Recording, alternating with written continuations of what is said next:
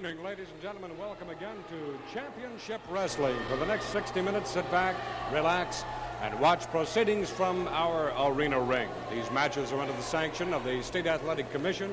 Your referee assigned by the commission tonight is Bob Winkle. This first match, already in the ring, is scheduled for one fall, 20 minutes. One fall with a 20-minute time limit. Introducing first from Chicago, Illinois, at 229 pounds, Tom Jones. Tom Jones, Chicago. His opponent from Edmonton, Canada. He weighs in at 275 pounds, Canada's greatest athlete and world's heavyweight wrestling champion, Gene Kiniski.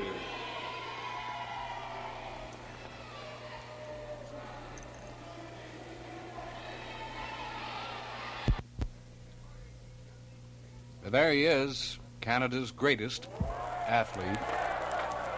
And your referee, Bob Winkle, Tom Jones of Chicago, Illinois, Kiniski's opponent in this one fall match. It's interesting to note that the matches, 15 or 20 minutes in the one fall category, when Kiniski is in that ring, seldom last more than about 11 or 12 minutes. On occasion, against a toughie, he has been known to stay in there with the man about 12 or 13 minutes. Jones is a pretty good wrestler, so we should see a lot of fine action here. There's hip block by Jones that puts Kiniski on the mat. One of the few times we've ever seen him taken back by an offensive move of an opponent. Side headlock.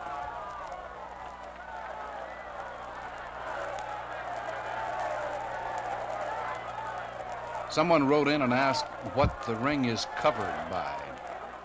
Well, it's a canvas, referred to as a tarpaulin or a mat cover, and a very light layer of mohair padding underneath it just to keep the canvas from ripping on the 3/4-inch plywood boards which make up the ring base. Those plywood boards are supported by 2x8s and in some cases 2x4s out at the edge of the ring, for instance, where very little beating is taken. And these posts are solid metal, 4-inch, and they are connected by cable. The cable runs through the ring ropes and then also underneath the ring. These cables come to an intersection at the center of the ring. They're pulled taut, and then the ring ropes are pulled taut up above, and that's what gives the ring its stability. And for the most part, a wrestling or a boxing ring is constructed in much the same manner. So you can see the ring is quite durable. Kiniski makes a good test out of every corner and every inch of the ring because he runs his opponents from side to side, up and down into just about every post and every rope available and accessible. So if it can hold up under a barrage of what he throws at it and what others of his size, such as Moose Cholak, who incidentally is on tonight's card, can throw at it, then you can see the ring is very capably built.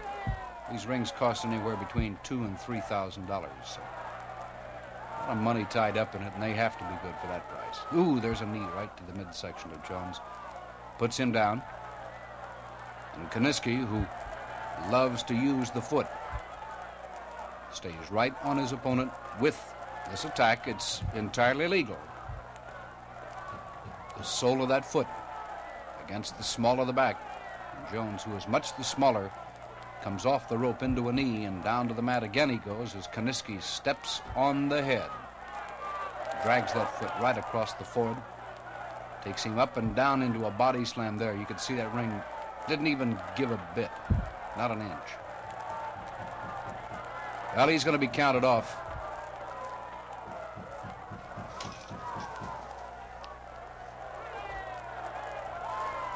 Referee starts that disqualification count.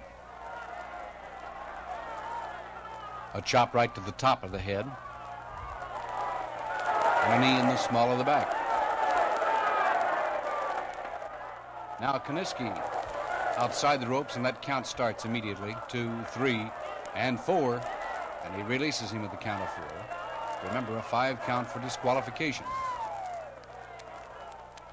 As this man will resort to every inch of legality before conceding. Boy, oh boy, oh boy, he is a roughie.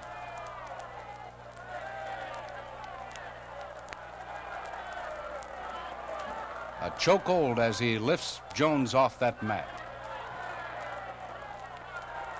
And then slices a judo chop into the side of the neck. As the referee's disqualification count reached 2. Takes him up again. And again the chop to the side of the throat. Jones, a bit of sporadic flailing of the legs there as he's back to his feet. There's a knifing right into the throat. And again, right into the side of the neck. It even hurt Kiniski's hand. And Winkle reminds Kiniski to stay off the hair. Up again in the chokehold. This time Jones got back at him. It looks as if he used an eye gouge. Comes up from the floor with a good solid right and uses a headbutt at center ring. And that has turned Kiniski back toward the ropes momentarily. There's another headbutt and down he goes.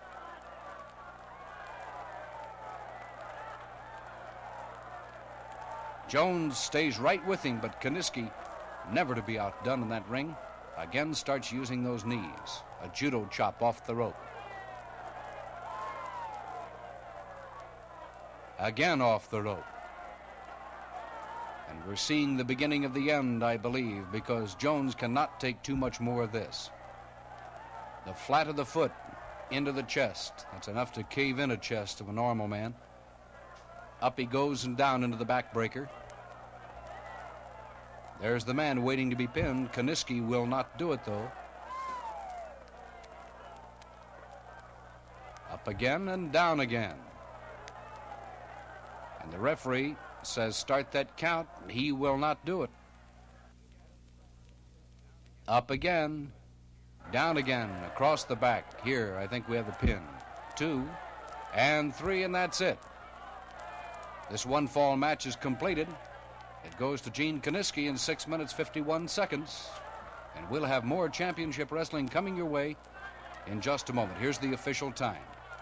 6 minutes, 51 seconds, 6:51. Your winner from Edmonton, Canada, the world's heavyweight champion, Gene Kiniski. We'll be back with more championship wrestling in just a moment.